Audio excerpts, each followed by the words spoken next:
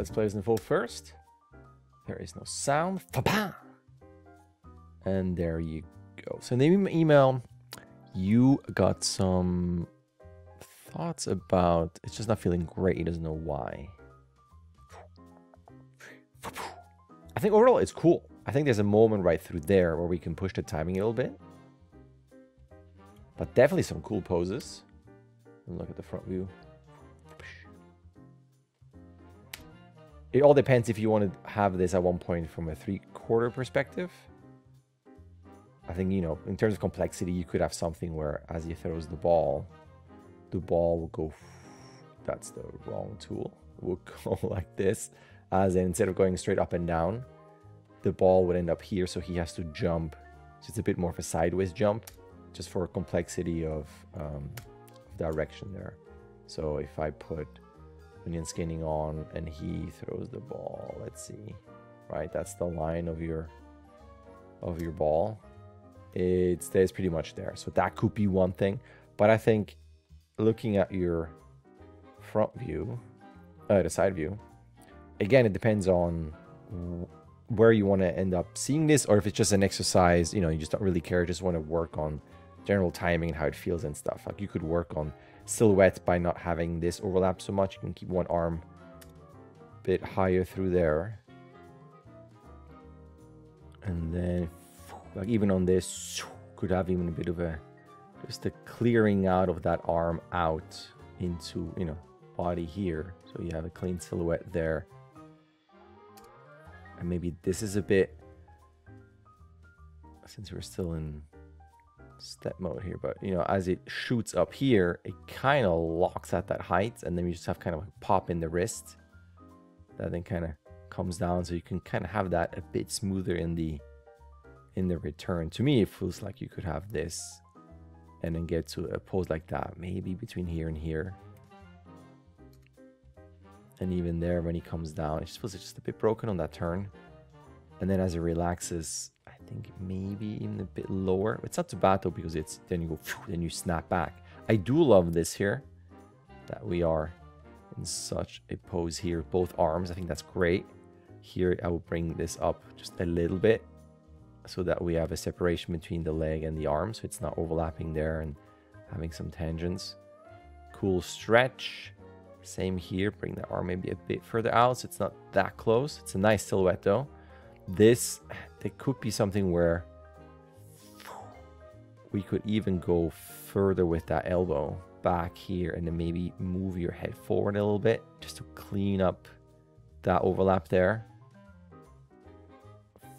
And then with this, we can almost hold one more frame of something like that where he's compressed. Let me just see what that arm is doing. Well, you want that from here to here for a snap. I can see that. The problem is that you're going, well, once you would spline this, it might feel very strong, and then you lock it in that same orientation. That's why I feel like, what if we had further back into this, then maybe into a bit less, and then into that. And then on this, same thing with silhouette, just kind of cleaning out like some of those arm back. Even here, a bit separation between these. Just in every frame, kind of check on the clarity of it. But the biggest thing to me is it would be a through this section here, hold. Kind of like how you hold the ball too, would be great to have. It's definitely snappy if you have it on the immediate stretch. But the thing is, what's happening now is that it's kind of there and then disappears. And I wonder if it would feel stronger if you don't hold that here, but this would be like a full squash, so that we have a big stretch here, so we can feel that. But I would add maybe 3 more frames during this section here to have a longer hold, because right now it's kind of and then that's it, versus like hold, because there's enough cool exaggerated poses that you could push the timing just a little bit more. It's fairly naturalistic. It's not like super cartoony, it's also not super real. You're kind of in the middle-ish, where I feel like we could kind of push that a little bit. So, I mean, that was my feeling. Obviously, all subjective. But when I was watching this, it felt like you're almost not rushing through this moment, but it's almost like you could squeeze out a bit more heft by going, like you want to feel that, that moment of the inhale and the exhale. You go, boom, just hold a bit longer. And again, it's just 2 frames, 3 frames. But I do miss that ball. Boom, and then with some dust here. And if you hold longer through there, on this, you can even have a slight stronger compression where imagine even that arm, both would be a bit more further forward. So that boom on this, they would actually swing back and he will compress more with the body for a moment of boom and then come back up. It's almost a bit of a limited compression. Like it feels very relaxed.